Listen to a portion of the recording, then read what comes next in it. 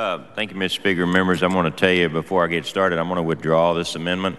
And one of my colleagues, I appreciate them pointing out something I had considered. It was one of those things seemed like a good idea at the moment. And I do think it is an excellent idea for school districts to consider a reunification process and implement following a mass shooting. We saw in Uvalde the whole process for matching up the parents with their kids from the school was something, of course, they never anticipated having to do, and it created even more trauma than was already going on, and a lot of unnecessary grief and misery.